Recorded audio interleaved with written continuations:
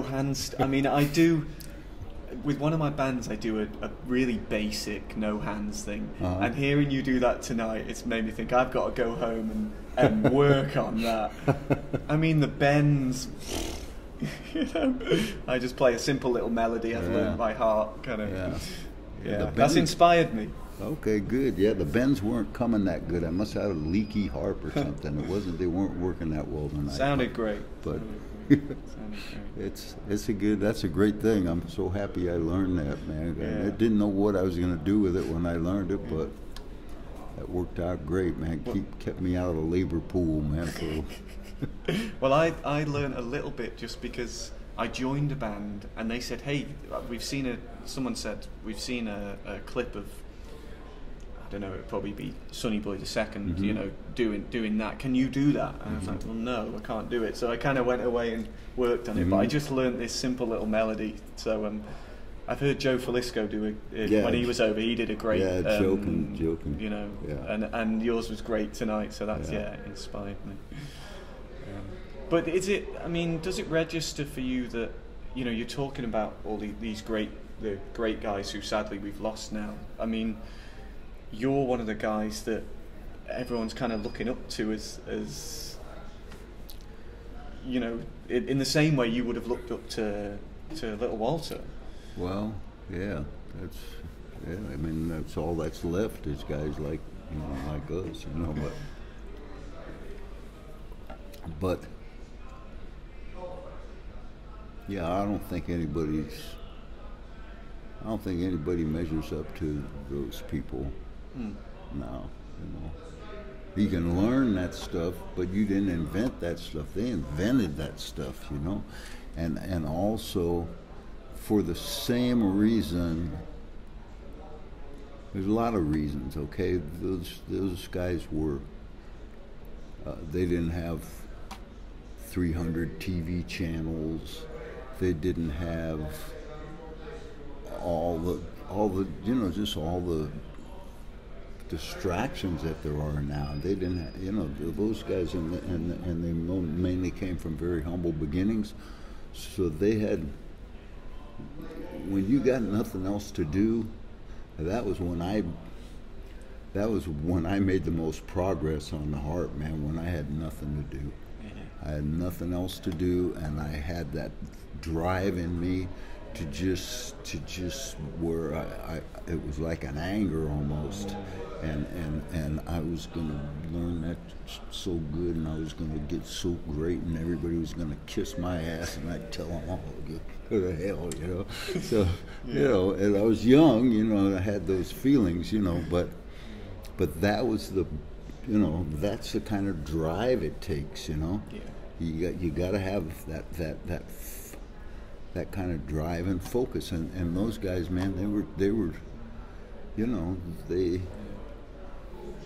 that was their own personal entertainment was playing, and their own personal challenge learning, and also it's a way out of being, you know, in a really bad situation, you know, when you get, you know, when you have an opportunity to hopefully make something out of entertainment, you know, out of music, being you know, playing music and doing something that, compared to spending all day looking up a mule's ass, you know, but you can, you know, get something that you get chicks and you get money and you can drink and you don't stay up all night. You don't have to get up in the morning and work in the hot sun and all that. That's pretty good inspiration, right? Yeah. So those guys, I think people were better. There are guys that have that kind of focus, you know, and that's the best guys now, you know, the guys that have that kind of focus, but they don't have that kind of impetus. They don't have that, it's not I'm sure there's some part of them that is satisfying a need inside of them, which is what you have to have.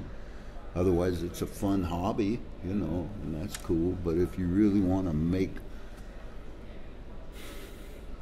you know, if you're a big enough nut to make that your life, that's what it takes, you know. That's what it takes, you know. There's people. I mean, Joe Filisko's incredible, man. He's, I mean, it's just jaw-dropping. I mean, he's got a tone that's otherworldly, and he can play all those different pre-war guys, man, and play them just with such precision and such accuracy, you know.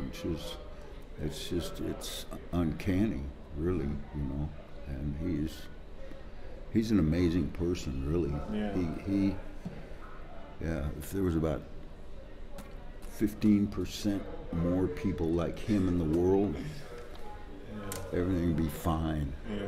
I mean, you do not see people that, I mean, his commitment to excellence in everything he does, and also his integrity. Like, if he says he's going to do something, you can forget about it. It's done. It's as good as done, you know. So he's a very unusual specimen, man, as a human being, man. And he's an amazing guy, man. He's all harmonica players owe that guy a huge debt of gratitude, man, because he's the reason why there's harmonicas that are playable today, you know. And there's, you know, there's great guys that I know of from my generation that are, you know, great players. Kim Wilson's,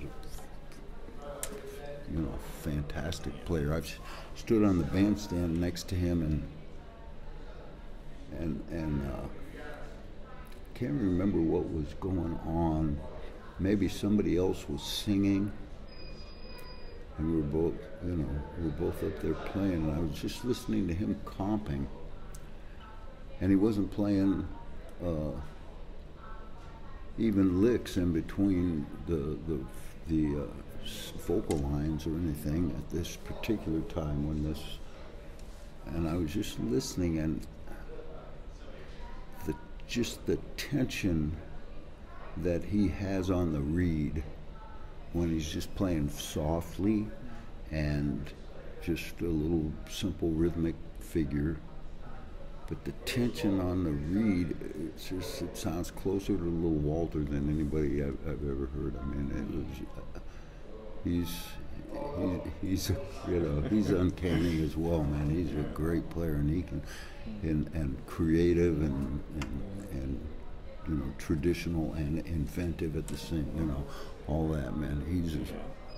I've seen Kim play, and he was awesome. I haven't managed to get him to do an interview yet. Well, I haven't tried. Mm-hmm. But Joe Filisko did an interview, and he was such a lovely bloke, and we sat and chatted, and he was so humble and so knowledgeable. So yeah, there's an interview on the channel with Joe Filisko. Yeah. Hopefully, when Kim Wilson is over in the UK, I'll mm-hmm. try and arrange something with him, because he's a hell of a player. Yeah. So I'm glad they're both around. I'm glad you're still gigging, and you've got a new album out, and I mean, you're off tomorrow to another festival across in England. Mm-hmm. So I'm just glad I got the chance to see you. It's been a pleasure seeing you play and speaking with you. I think I'll let you go and get some sleep, because I know you've got some travelling to do tomorrow. Not US distances, but you've still got a bit of a drive. Okay, but the few guys I mentioned, there are others. There's so many. There's a handful. There's not a lot, but the guys have, you know, Steve Geiger is phenomenal. Just a great soulful player. You know, Rod Piazza, people know him. Rod's a great player, man. There's you know, there's guys, you know, that from my generation that you know, we devoted big portion of our lives to learning this stuff out of love, you know, and that's got to be out of love, man. You can't, you know, it can't be coming from any place else, because if you're just looking for a slick get over, man, a way to, you know, just avoid labor. This ain't it, man. Those of us that have been able to do that is, you know, absurd amounts of luck involved, serendipity and luck, and just, yeah. So.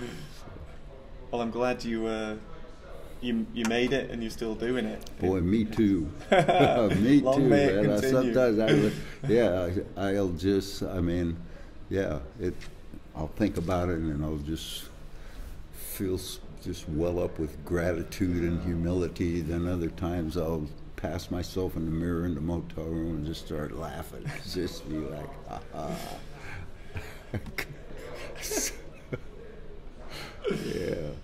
Well, I'm glad you're still enjoying it. I am, you know, that, and that's great, man. I enjoy it more now than I did when I was younger, and maybe there was more stuff happening, and we were, you know, more in demand and all that. You know, I enjoy it more now. Yeah. You know. Yeah. Well, long may it continue. And, okay, great. Thank you very much. Thank you, Lou. Thank you.